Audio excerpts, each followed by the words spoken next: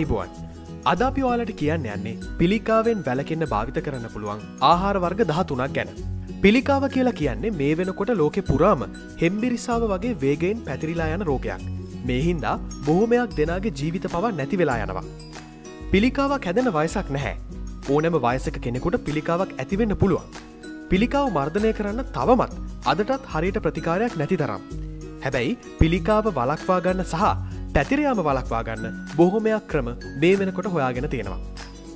හැබැයි තවමත් පිළිකාවට හරියාකාර විසඳුමක් නම් හොයාගෙන නැහැ. ආන්ත්‍රික පිළිකා, මොළයේ පිළිකා, මුඛ පිළිකා වගේ බොහොමයක් පිළිකා වර්ග මේ වෙනකොටත් මිනිස්සුන්ට වැළඳෙනවා.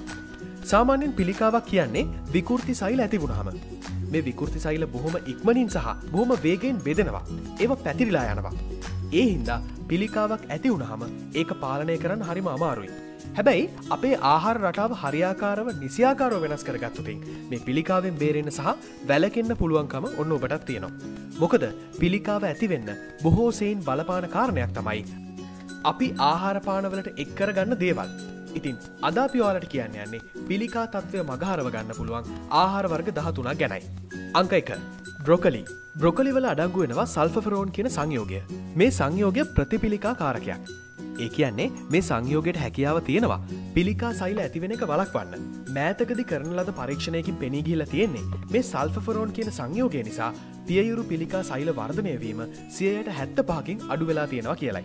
තවත් පරීක්ෂණයකින් පෙන්වා දීලා තියෙන්නේ පුරස්ථ ග්‍රන්ථිවල පිළිකා වර්ධනය වෙලා තියෙන මීයෙකුට සල්ෆරෝන් කියන සංයෝගය එන්නත් කරපුවාම ඒ පිළිකා සෛල වර්ධනය වීම 50%කින් අඩු වෙනවා කියලයි. මේ සියලුම ආකාරයේ පර්යේෂණ වලින් පෙන්වා දෙන එක කාරණයක් තමයි පිළිකා තත්ත්වයන් සහ පිළිකා සෛල ඇතිවීම වළක්වන්න එළවලු වලට හැකියාව තියෙනවා කියන එක.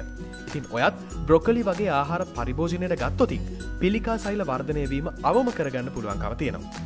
සතියකට කිහිප වතාවක් බ්‍රොකොලි ඔයාගේ ආහාර වලට එකතු කරගන්න බලන්න. එතකොට පිළිකා සෛල වලට විරුද්ධව සටන් කිරීමේ හැකියාව ඔබේ ශරීරයටත් ලබා ගන්න මේ බ්‍රොකොලි තුලින් ඔබට හැකියාව තියෙනවා. අංක 2. කැරට්. කැරට් කියන්නේ බොහොම ප්‍රචලිත එළවලුවක්. කැරට් වල බීටා කැරොටින් අඩංගු වෙනවා. ඒ වගේම තමයි නවතම සොයා ගැනීම් වලින් පෙන්වා දෙන්නේ කැරට් ආහාරයට ඔබ එකතු කරගත්තොතින් පිළිකා සෛල ඇතිවීම අවම කරනවා කියලයි. මෑතකදී කරන ලද පරීක්ෂණයකින් පෙනී ගිහිලා තියෙන්නේ කැරට් ආහාරයට ගැනීම තුලින් ඔබේ ආමාශය පිළිකා ඇතිවීම 26%කින් අඩු කරනවා කියලයි.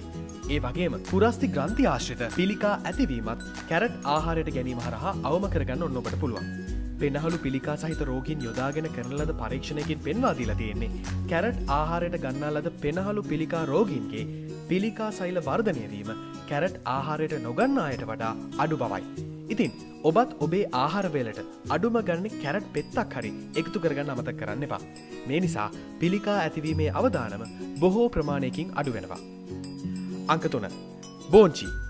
බෝංචි වල බොහොමයක් තන්තු අඩංගු වෙනවා. ඒක ඔබ සාමාන්‍යයෙන් දන්න කාරණයක්.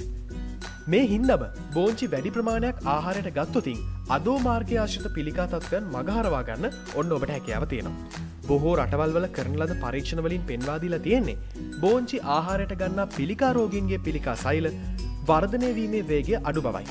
ඉතින් ඔබටත් පුළුවන්කම තියෙනවා ඔබේ ආහාර වේලට මේ බෝංචි ටිකක් එකතු කරගන්න.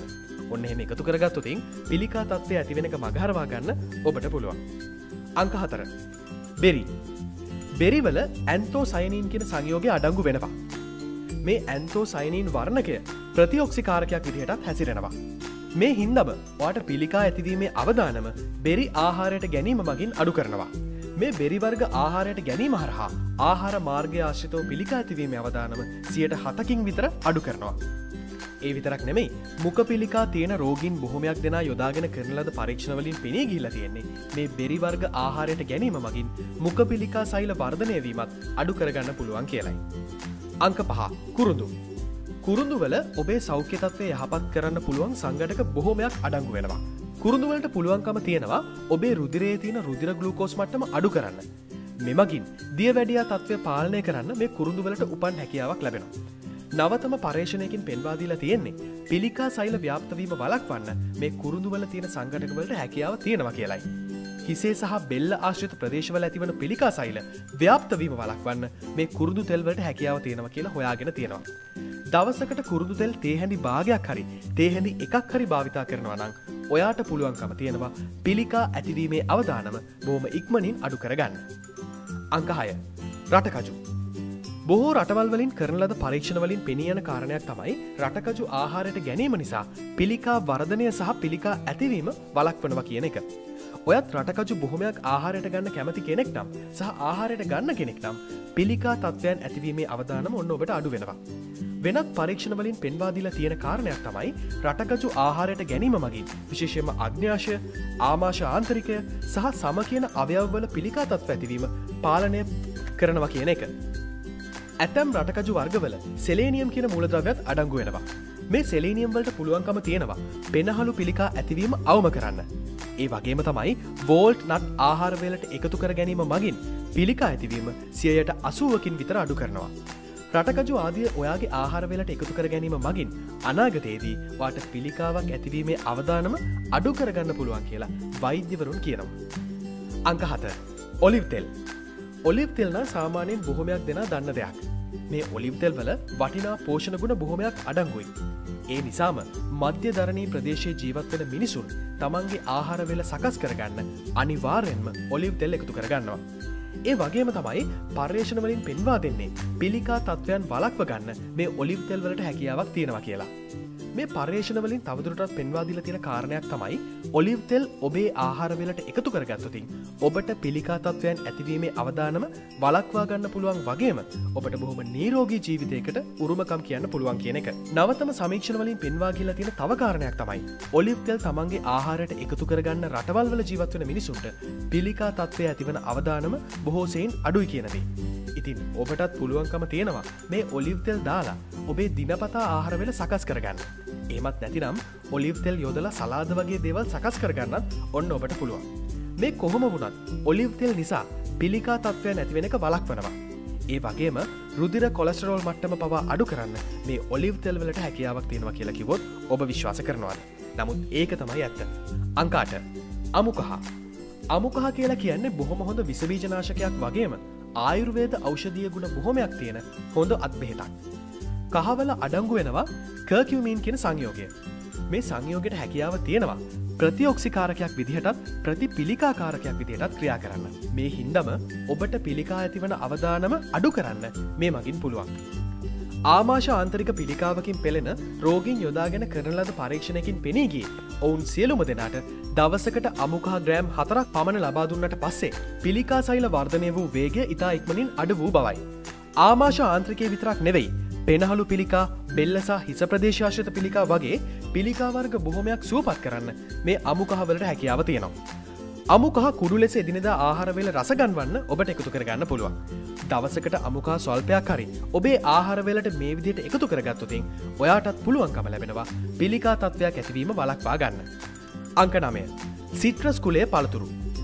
දෙහි, දොඩම්, ලෙමන් සහ මිදි සිට්‍රස් කුලයේ පළතුරු වර්ගයි. පරීක්ෂණ වලින් පෙනී ගිහිල්ලා තියෙන්නේ මේ වගේ සිට්‍රස් ගණයේ පළතුරු නිරන්තරයෙන් ඔබ ආහාරයට ගැනීම මගින් පිළිකා තත්ත්වය ඇතිවීමේ අවදානම බොහෝ සෙයින් අඩු කරගන්න පුළුවන් කියලයි.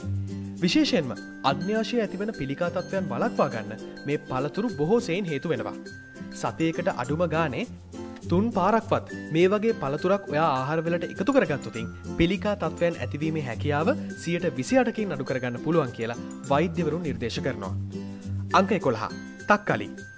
තක්කලි වල ලයිකෝජින් කියන සංයෝගය අඩංගු වෙනවා. ඒක ඔබ දන්න කාරණයක්. මෙන්න මේ සංයෝගයට පුළුවන්කම තියෙනවා ප්‍රතිපිලිකාකාරකයක් විදිහට ක්‍රියාත්මක වෙලා ඔයාට පිළිකා තත්ත්වයන් ඇතිවීම වළක්වන්න.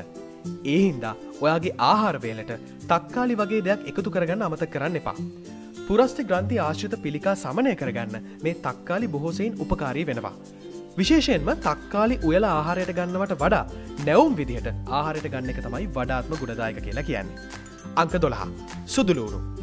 සුදුලූණු වල අඩංගු වෙනවා ඇලිසින් කියන සංයෝගය. මෙන්න මේ සංයෝගයට පුළුවන්කම තියෙනවා පිළිකා සෛල මර්ධනය කරලා මරලා දාන්න. සුදුලූණු වගේම ලූණු, ලීක්ස් වගේ ආහාර ඔබේ පිඟානට එකතු කර ගැනීම තුලින් ආමාශ ආන්ත්‍රිකය තුල ඇති වෙන්න පුළුවන් පිළිකා වර්ග බොහොමයක් වළක්වා ගන්න ඔන්න ඔබට හැකියාව තියෙනවා. අංක 13. මාළු. මෑතකදී කරනු ලබන පරීක්ෂණ වලින් පෙන්වා දීලා තියෙන්නේ ඔබේ ආහාර වේලට නැවුම් මාළු එකතු කර ගැනීම මගින් පිළිකා තත්ත්වයන් ඇතිවීම මගහරවා ගන්න පුළුවන් කියලයි. සැමන්, මැකරල් වගේ මාළු වල විටමින් D බොහොමයක් අඩංගුයි. මීට අමතරව මේ වගේ මාළු ජාතිවල ඔමෙගා 3 මේදම්ලත් අඩංගු වෙනවා. මෙන්න මේ නිසා මේ ආහාරවලට හැකියාව තියෙනවා ඔබේ පිළිකා ඇතිවීමේ අවදානම බොහෝ සෙයින් අඩු කරන්න. අපි අද කතා කරේ පිළිකා තත්ත්වයන් මගහරව ගන්න පුළුවන් ආහාර වර්ග 13ක් ගැනයි. ඉතින් මේ ආහාර වර්ග 13ම ඔබට බොහොම පහසුවෙන් ඔබේ ආහාර වේලට දිනපතාම වුණත් එකතු කරගන්න පුළුවන්. ඒ නිසා ඔයා අද ඉඳන්වත් මේ ආහාර ජාති වලින් කිහිපයක් හරි ඔබේ ආහාර වේලට එකතු කරගන්න අමතක කරන්න එපා. පිළිකා තත්ත්වයන් මගහරව ගන්න මීට අමතරව තවත් බොහොමයක් ආහාර වර්ග තියෙන්න පුළුවන්. නමුත් අපි අද කතා කරේ ඒ ආහාර වර්ග වලින් ප්‍රධාන ආහාර වර්ග 13ක් විතරයි. මේ වගේ තවත් වටින කියන වැදගත් වීඩියෝ නරඹන්න අපේ අද දවසේ YouTube නාලිකාව අදම subscribe කරන්න. ඒ වගේම ඊට එහා පැත්තේ තියෙන සීනුව බොත්තම ඔබලා අපේ notification මුලින්ම ඔබ ගාවට ගෙන්න ගන්න අමතක කරන්න එපා. මේ වීඩියෝවට කැමති නම් ඔබ like එකක් දාලා යාළුවන්ට පේන share කරන්නත් ඔබ අමතක කරන්න එපා. එහෙනම් මේ වගේම වටින කියන තවත් වීඩියෝවකින් අපි ඉක්මනින්ම ඔබ හමු වෙනවා. එතෙක් ඔබට සුබ දවසක්. ආයුබෝවන්.